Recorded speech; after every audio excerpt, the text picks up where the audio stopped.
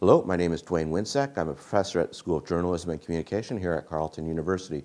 I'm also the director of the Canadian Media Concentration Research Project. This is a SSHRC-funded research project that looks at a deceptively simple but profound question. Have the media industries in Canada become more concentrated over time or less?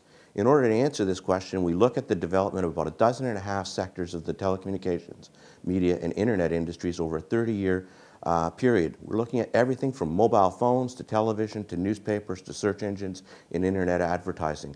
We think that this is really important research because for a very long time there's been a lot of discussion, political debate, and policy formation in this country that has taken place without a very strong basis of evidence. We hope to backfill that absence of evidence with our research efforts, and in fact, we're seeing that our evidence is being used in a wide variety of situations before regulators, in Parliament, before Senate committees, and even right now before the Broadcasting Telecommunications Legislative Review Panel.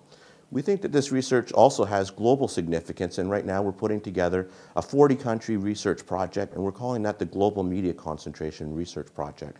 And basically, it will take what we've done here in Canada and replicate that in 40 countries around the world. Because we're living in an age in which digital platforms and the internet are becoming ever more important, and some people are arguing that the commercial viability of other media are now dependent upon the Facebooks and Googles of the world, and some are even arguing that the integrity of democratic processes are being affected by these entities. We want to look at these questions, and we want to take up the issues seriously, but we also want to offer a serious base of evidence from which policymakers worldwide can take their cues.